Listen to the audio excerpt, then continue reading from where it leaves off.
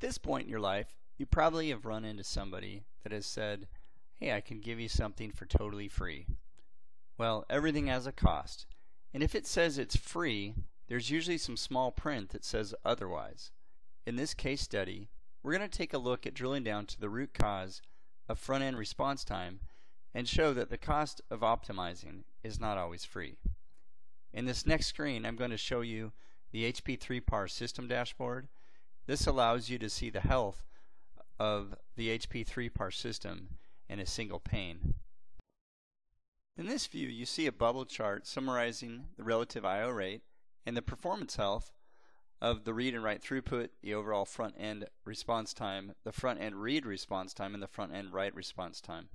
Along the y-axis, you see the two different HP 3PAR systems, and along the x-axis, it displays the key risk indicators. Blue dots represent the relative busyness, green dots are areas of low availability risk, and yellow is representing some availability risk, and red, if there was some, indicates significant risk to the performance of the environment. Thresholds are determined based on various modeling techniques to provide a sensible starting point based on the storage configuration and the workloads. In this situation, you will see that Monetis _2894_5 is showing some warning around the front-end read response time and actually has a yellow bubble. In the title of the dashboard, you'll see a rating of 13, that's in the upper right-hand side, and the rating system is designed to accurately identify potential problems as opposed to flagging false positives.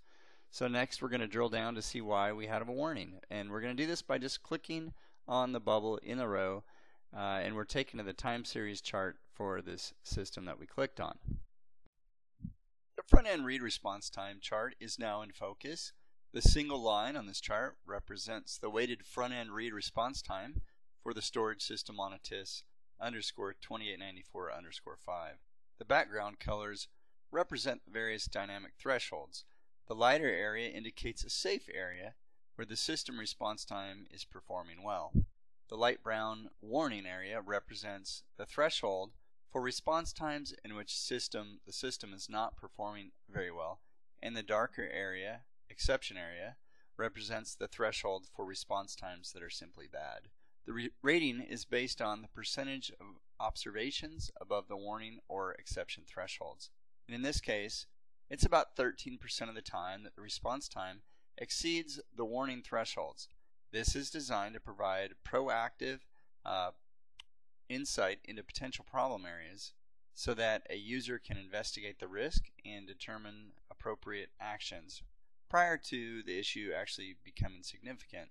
Next, we're going to drill down to the associated AO policies by clicking on the line in the chart or next to the storage system name in the legend.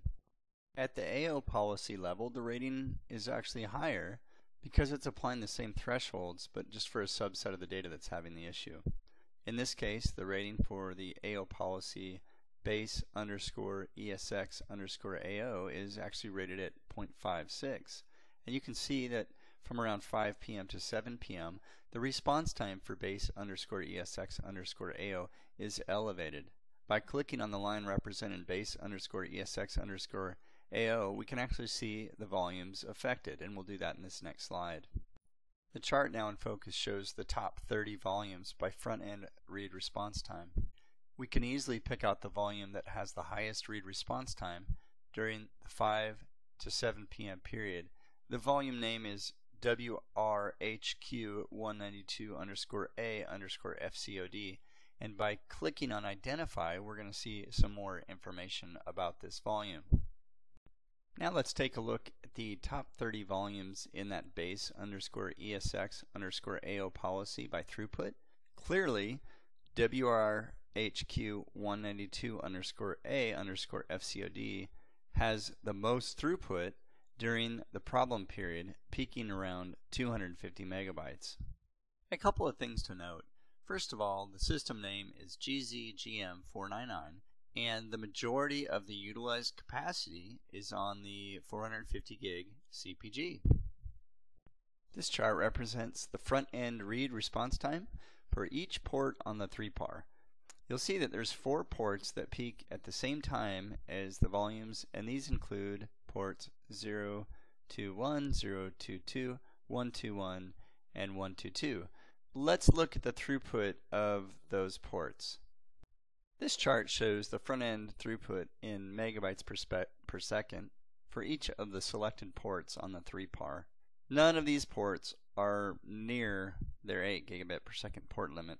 In fact, the read throughput is only reaching about 330 megs a second overall. Let's go ahead and drill down to the associated volumes. This shows the throughput for volumes associated with the port 122.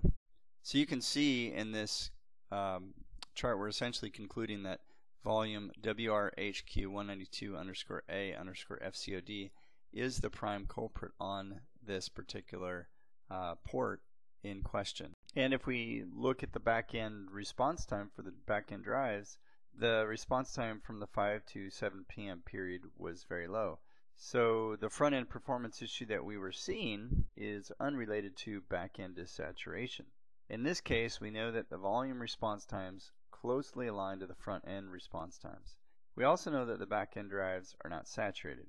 Further investigation revealed that the policy migrations for the policy named base_ESX_AO happened every night at 5 p.m.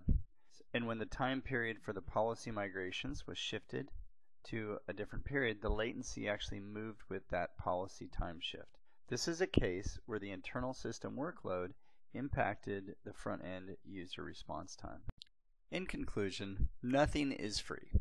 There were front-end impacts in terms of response time, but the fiber ports weren't constrained, and the back-end wasn't constrained. And when we shifted the AO policy migrations to a later period, the response time increases on the front end actually followed the shift. So the conclusion is that for this particular system, there was some overhead with the AO policy migration activity that impacted the front end volume response time. So when you schedule those policy migrations, make sure you do it during a period where the online users will be impacted minimally.